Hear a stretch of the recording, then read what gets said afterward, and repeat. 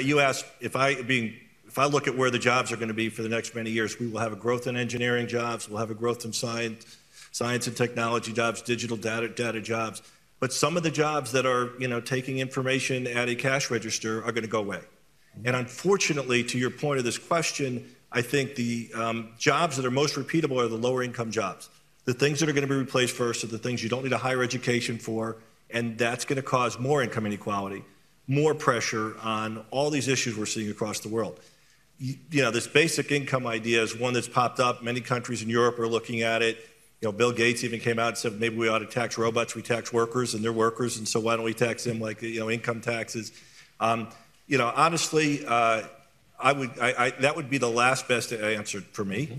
I think that more than a job giving us money, it gives us identity. It gives us a reason to wake up in the morning. And if we're going to say we're just going to be comfortable with the fact that you no longer have to contribute to society and you're going to get a basic income, is just not it's a cop-out to me. Now, some will say, well, no, it's just going to supplement what you're doing. That's inordinately expensive to look at it even in a very basic way. So I'm not sure that cake's been fully baked in terms of what this means, this basic income.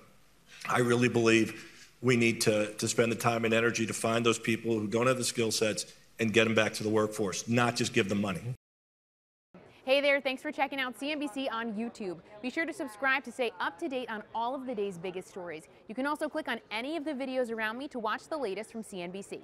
Thanks for watching.